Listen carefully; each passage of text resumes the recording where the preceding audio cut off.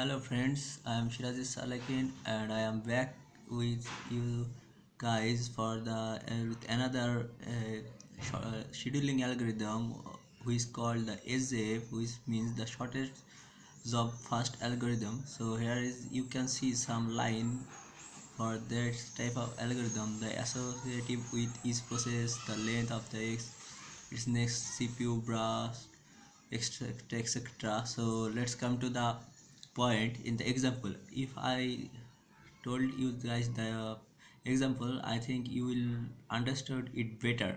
So let's just look on the problem. So problem is the process. We have the four process and we have the four bus time. P1 for P1 we have the P6 bus time, P2 8 and P3 7, P4 is 3. So what will be the next? So now let's see. Yeah, for SJ seedling chart, here come to the P4. But why P4? Because the bus time is 3 here. This 3 is the less of the all process. So for this the S4 process, sorry, P4 process is came to fast, and after that see that the P1 bus time is the lesser of them. So for this, after 3 seconds is executed, P1 is came into the QA and execute. After executed P1, P3 came to the QA, and after at the last the P2 came into that. Why? Because of you have to compare the bus time, which is smaller he will execute it fast. So this is the just a simple example of SJF scheduling chart. So now let's see the if you there is the preemptive. Okay, so preemptive is the another part of the SJF where the process will be interrupt. So I will not discuss it today. I will describe it in my next video. So now come to the this one point. Example of priority sharing non-preemptive. So non-preemptive means you don't have any interrupt during the execution time. So here you can see the priority. So what is the priority? If you know the priority is a queue where whose priority is less, he will execute it fast. Okay, so fast 1 2 3 4 something like that. So now if you have to the SGF, so what will you have to do? So you now you have to consider past time and priority both.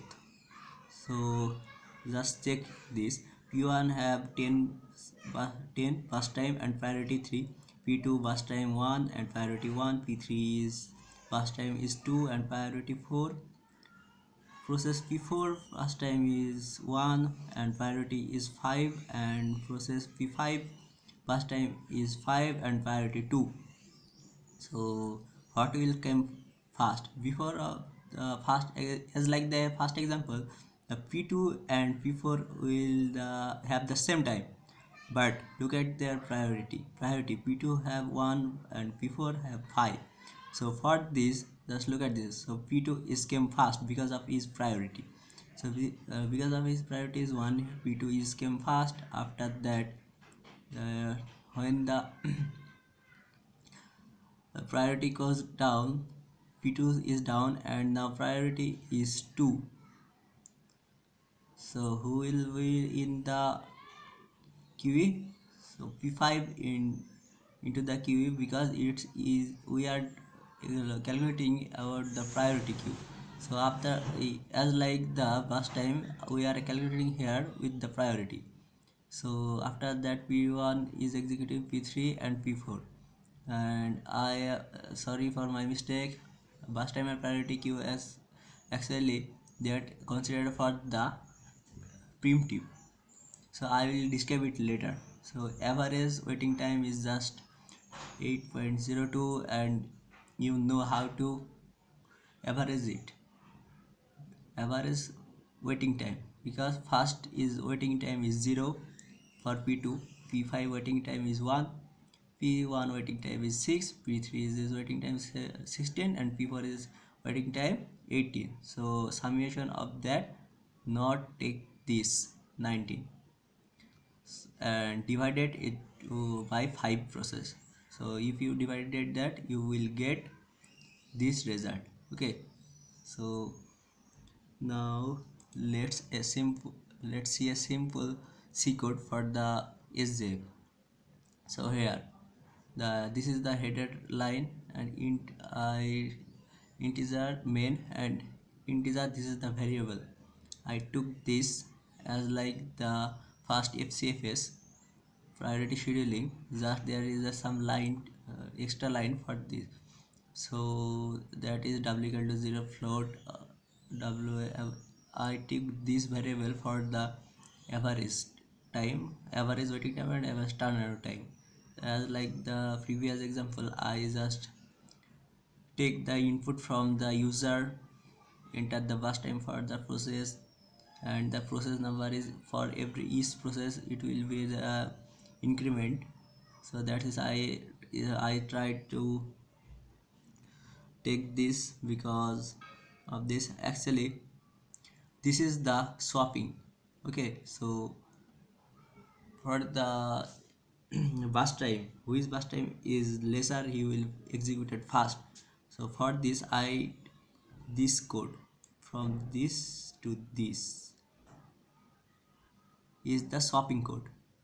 So what will be the work here?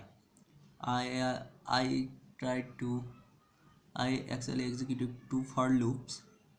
So if you have to understand that, you need to think about the matrix.